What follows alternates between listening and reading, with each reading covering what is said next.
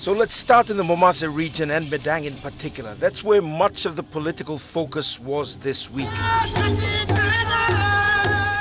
It's where the Prime Minister Peter O'Neill and a large delegation was welcomed by Madang Governor Peter Yama and other members of the Madang community, except Madang MP Bryan Kramer. Earlier, Kramer announced on Facebook that he would be there to attend the gathering, whether he was invited or not, and that he would bring his own PA system if he was not allowed to use the one the PM was using. Pull up. No, come up.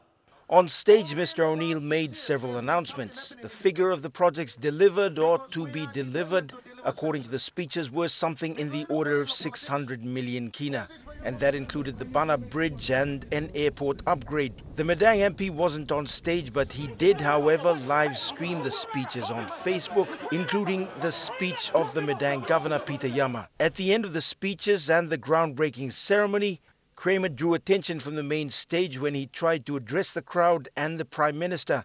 The provincial police commander, Ben Neneo, obviously annoyed by the Madang MP, lost his cool very publicly. Yeah, I know. That's right. So you show some protocol. Protocol? You have no protocol. No protocol. You had your done yesterday. Hey, enough. That's my constitutional duty. It's my constitutional duty to talk no, yes? No, I give you time.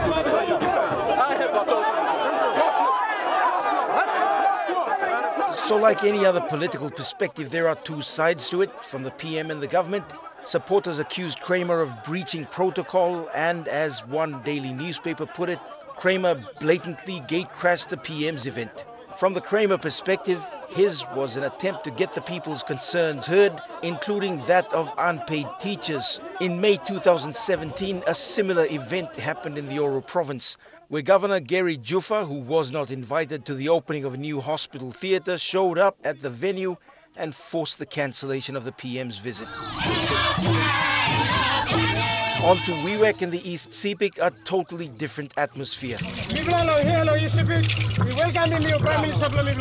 Governor Alan Bird welcomed the PM. Governor Bird said quite explicitly later that as an MP he disagrees with the Prime Minister on many things, but he still accorded respect to the PM as a representative of his people. Pasin blo mibla you sawe Prime Minister.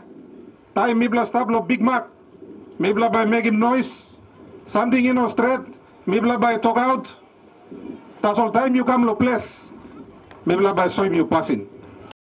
Away from the politics, other major attention grabbers this week were the shootings in Alotau and Port Moresby. A police unit sent from Port Moresby to Alotau raided locations where they shot dead 2 members of the Tommy Baker gang. Weapons recovered include this Korean-made K1A1 assault rifle brandished on Facebook by a gang member weeks earlier. It's believed he was one of those shot and killed by police. Also in Port Moresby, 3 members of a gang who tried to rob a Chinese couple were shot by guards and killed, and this was one of several violent crimes committed in the capital city this month.